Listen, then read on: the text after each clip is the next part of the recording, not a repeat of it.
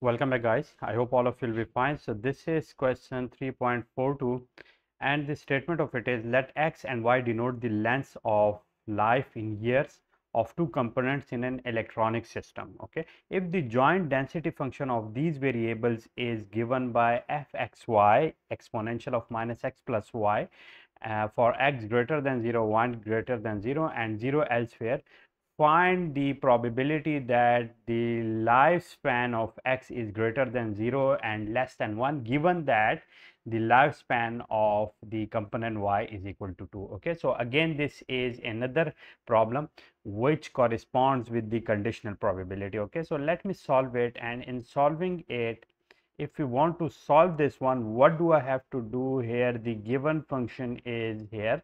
So if I want to find out the probability of x given that y is equal to 2, what do we have to do here? We have this thing, and here in order to find it we have to use the conditional probability. So in conditional probability, what do we have to do?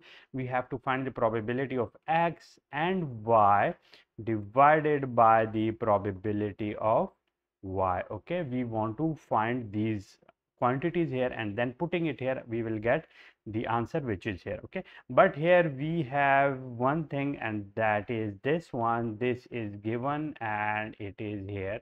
Okay, but we don't know about probability of y. Okay, so now in order to find this one, let me find it out here, and the probability of y would be equal to what?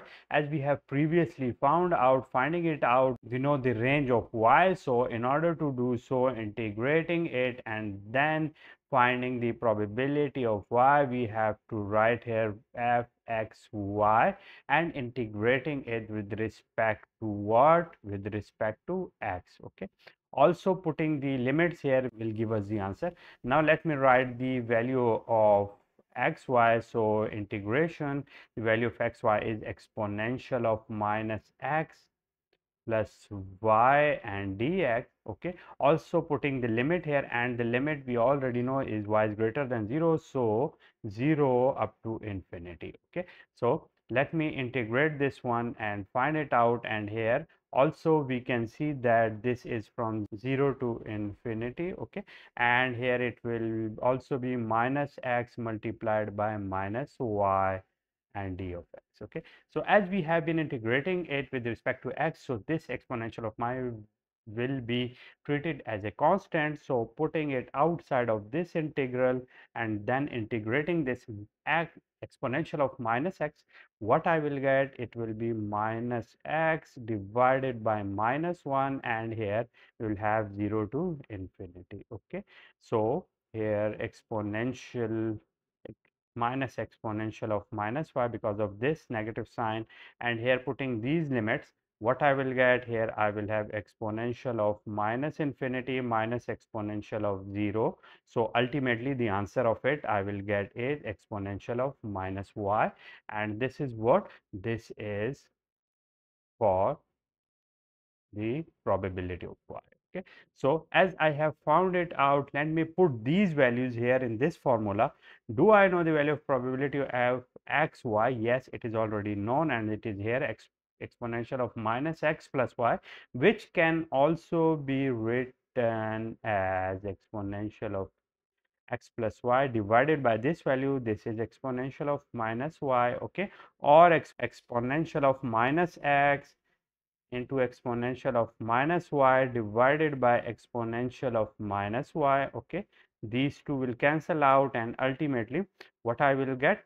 Here I will get exponential of minus x. Okay, so that is what? That is the answer of this question, in which I want to find out the probability of x given that y is equal to 2. As y is already cancelled out here, therefore I am not going to write the value of y, so the answer of it will remain the same. Okay, so that is what? That is the answer of this one.